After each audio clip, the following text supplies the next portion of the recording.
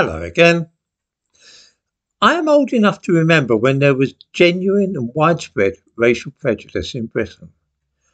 It was a time when people would openly use the most awful language about black people and Asians, and it was no secret that they would not be served in certain pubs.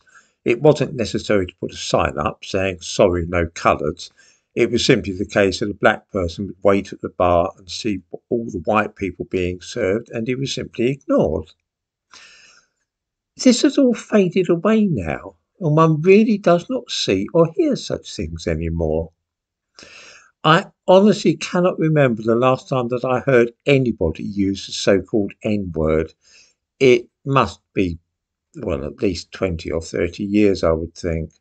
Apart, from young black people using it, reclaiming the word, as you might say. It was a word one commonly heard when white people were together. Not anymore. Things have changed, though, thankfully.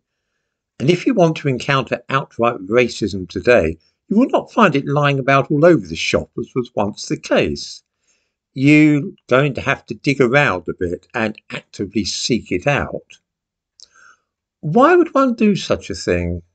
That's another question entirely, of course, but this is how things are now.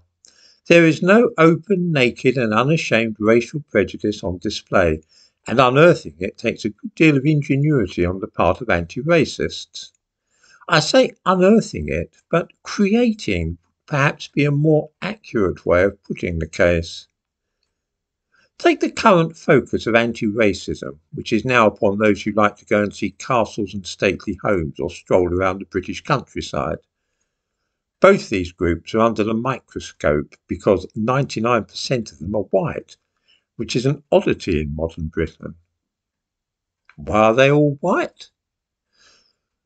Obviously, because racial prejudice is operating to prevent black people and Asians from getting involved. A big project is underway by the University of Leicester's Department of Hate Studies to look into this. I give a link to it in the description to this video. I give a link too to a video on YouTube made by a black guy who has joined the National Trust with the intention of hunting down racism in the properties they run. The film, by look at it, you'll find it fascinating, was made by this fellow walking around the courtyard of a National Trust property using his mobile phone to film everybody there. The people, who were all white, politely ignored this bizarre behaviour, although he was also filming children, and had they been mine, I would probably have objected to it, but there we are. Because nobody took any notice of his antics, he commented, "Suddenly, I don't exist."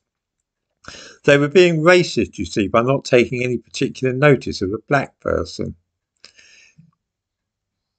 The countryside business is even weirder. I do a lot of roaming around the countryside myself and climbing mountains and so on. I'm lucky here to be within walking distance of the highest mountain in southern Britain, which I can see from the kitchen window. I can literally walk to the top of it from here.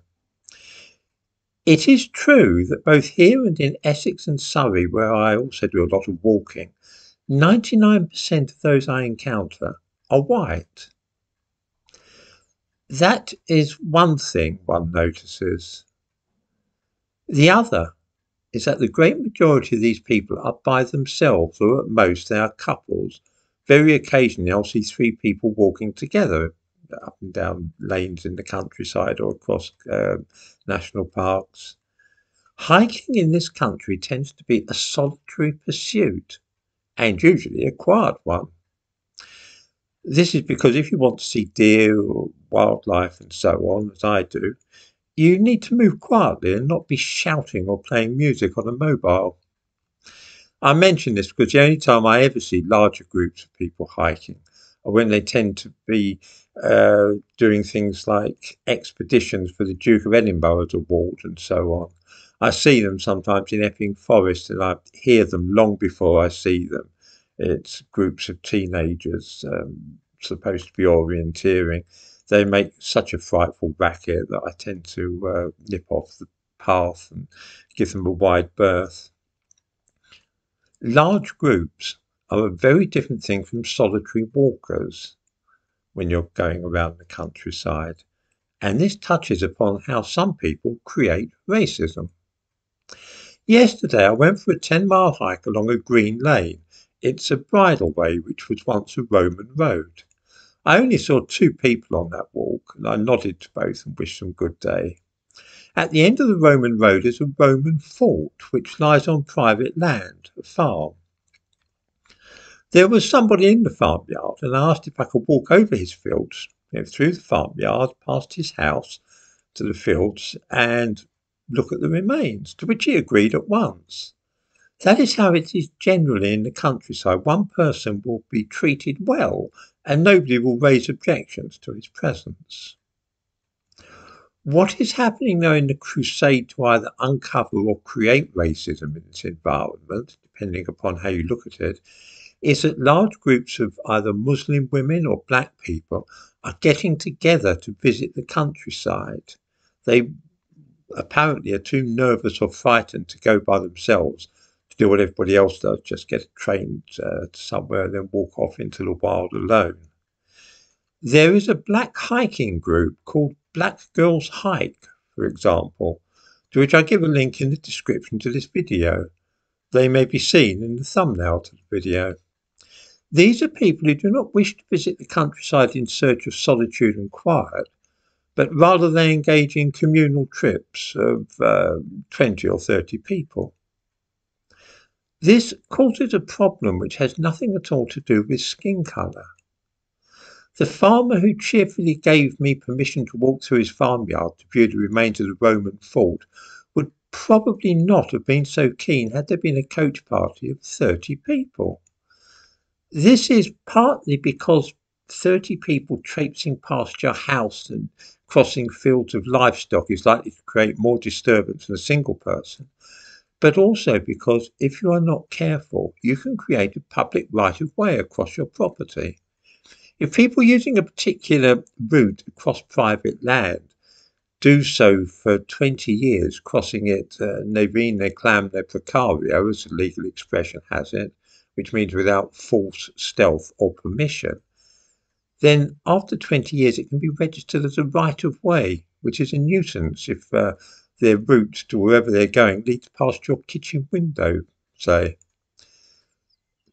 So for this reason, farmers will generally be a little reluctant to let too many people, particularly large groups of people, cross their land in case they're part of an organised trespass or right to roam or trying to create a right-of-way, for instance. Large groups of people in the countryside are going to face more opposition from landowners and farmers than are single walkers. So a single black person arriving at a farm and asking permission to cross the yard as a shortcut would probably be allowed to do so. If there are 20 or 30 black people, they probably won't. This would be the same with 30 white people, of course, but never in my life have I seen 30 white people walking together through the countryside. And here again, speaking for myself, I mention that when I hear a group of young people on the Duke of Edinburgh's walk expedition coming towards me in Epping Forest, I tend to veer off and avoid them. I've no idea what colour those young people are. They just make so much racket, and I go to the forest to be by myself. If I saw a group of 20 or 30 hikers approaching me in a national park or in the countryside, I would almost certainly veer to one side because 30 people make more noise than one person, and I'm not particularly sociable or gregarious fellow. So I would give them a wide berth.